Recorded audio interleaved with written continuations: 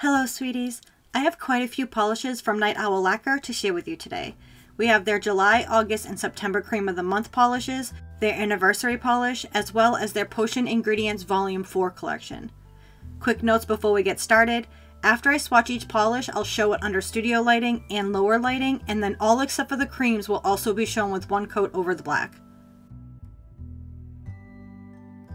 Okay, so we're going to start with the 3 Cream of the Month shades.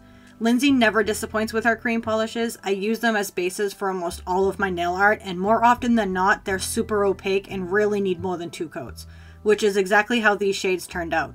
All 3 are shown with 1 coat, but you may need 2 if you have a longer free edge than me. First up is the July Cream of the Month, PNW Coast, described as a teal blue cream.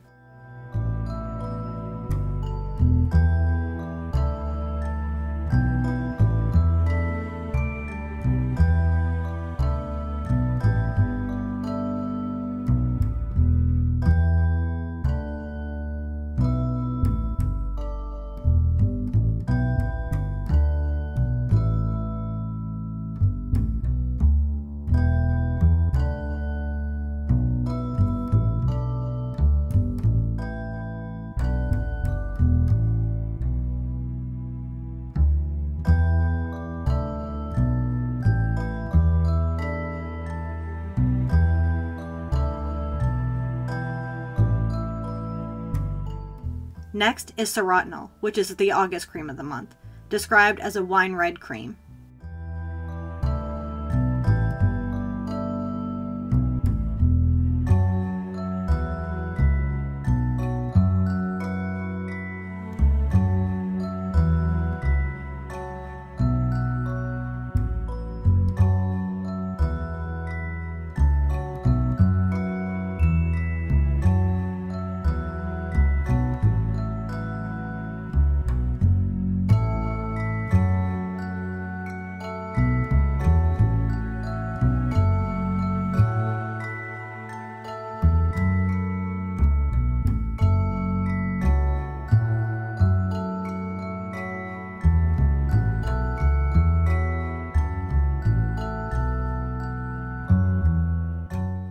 And lastly, we have the September Cream of the Month, Mustard Seed, described as a brown-toned mustard cream.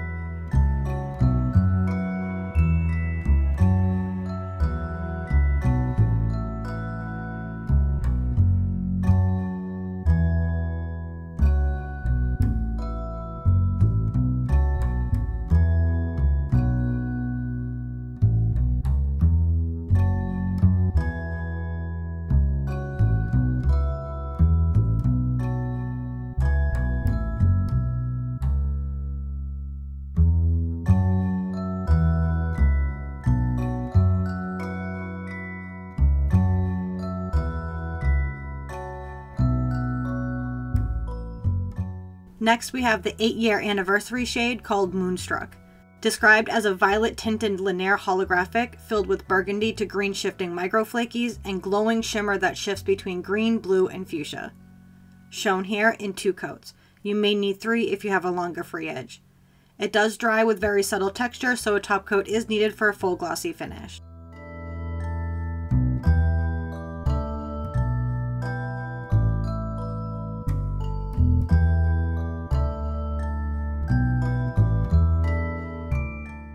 The green of the shift is the most prominent in the studio lighting, but the blue and fuchsia definitely show themselves in the lower lighting.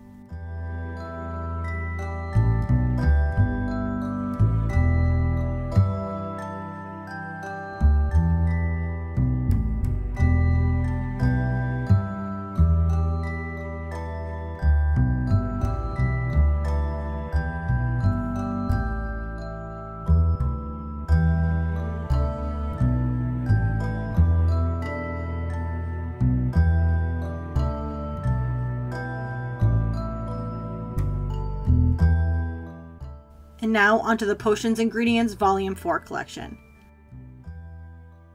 First up is Tendrils of a Bat Flower, described as a deep black-based multichrome that shifts to blackened indigo, red, and burgundy. Shown here in 2 coats, you may need 3 if you have a longer free edge.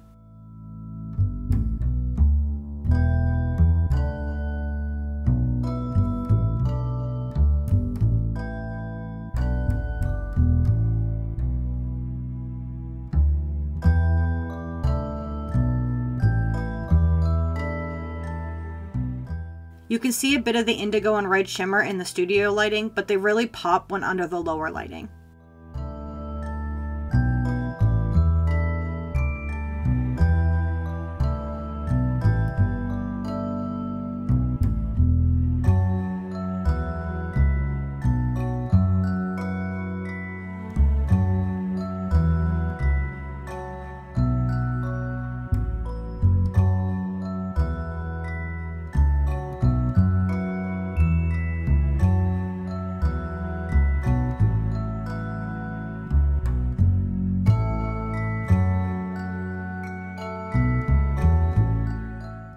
Next, we have Leaves of a Nightshade, described as a deep black base multichrome that shifts from bronze to multiple shades of green.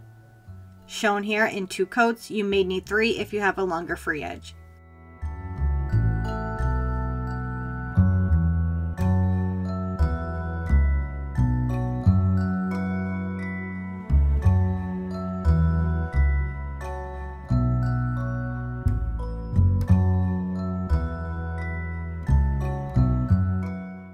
The bronze of the shift is visible in the studio lighting, but all the different green shifts take over in the lower lighting.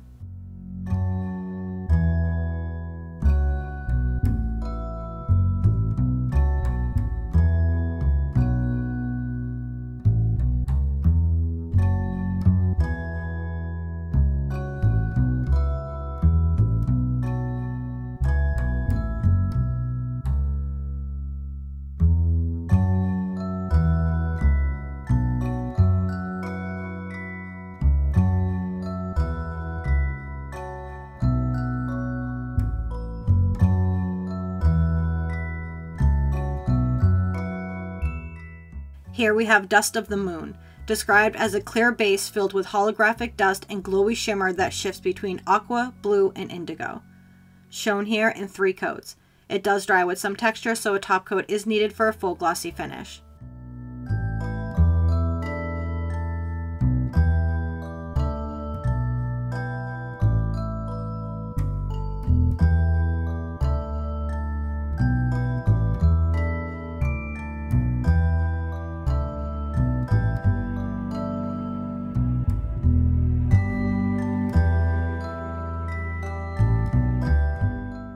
The blue shift is the most visible in the studio lighting, but the aqua and indigo come out in the lower lighting, making that soft pastel base just a bit darker.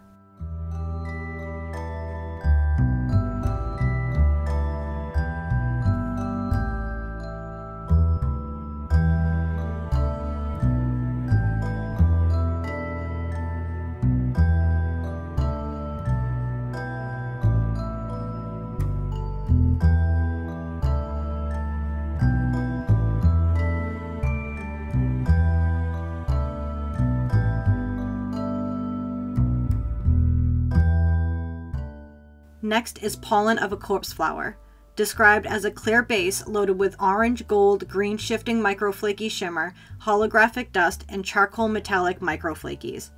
Shown here in 2 coats. You may need 3 if you have a longer free edge. It does dry with some texture, so a top coat is needed for a smooth glossy finish.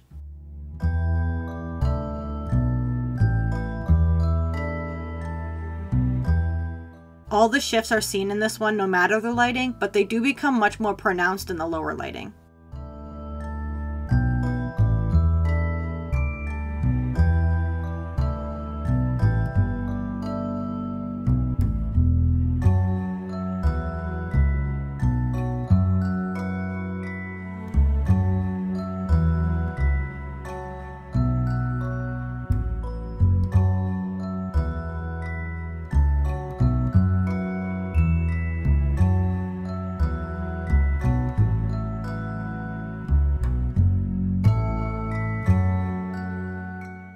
Here we have Whale of a Wraith, described as a blackened blue jelly with blue, green, and gold iridescent micro glitters and aqua, blue, and violet multichrome flakes. shown here in 2 coats. You may need 3 if you have a longer free edge. Dries with some texture, so a top coat is needed for a smooth glossy finish.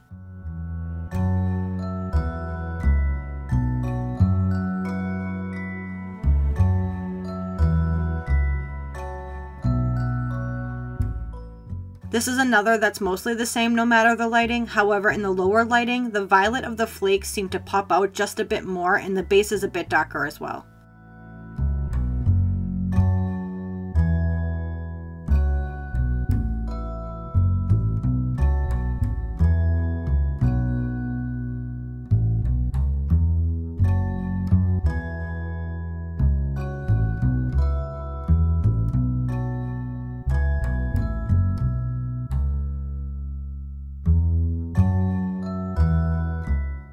And last, we have Nucleus of Evil, described as an orange jelly with orange, green, and gold iridescent micro glitters and orange, copper, and gold multichrome flakes.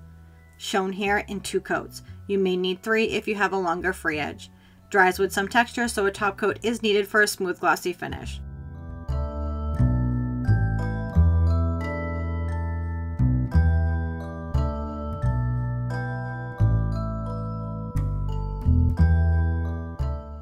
Again, it looks the same no matter the lighting, but the shifts of the flakes become a bit more noticeable in the lower lighting.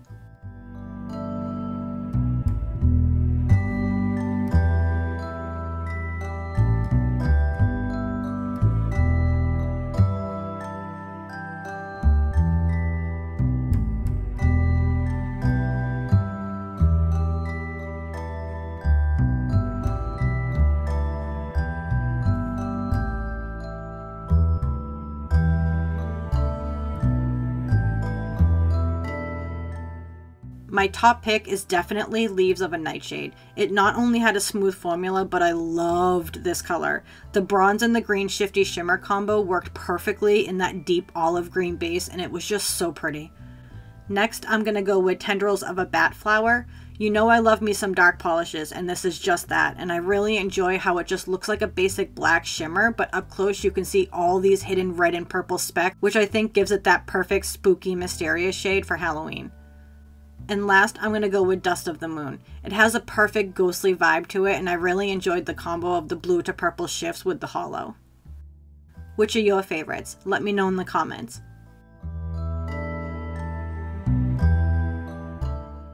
All of these polishes released September 22nd at nightowllacquer.com.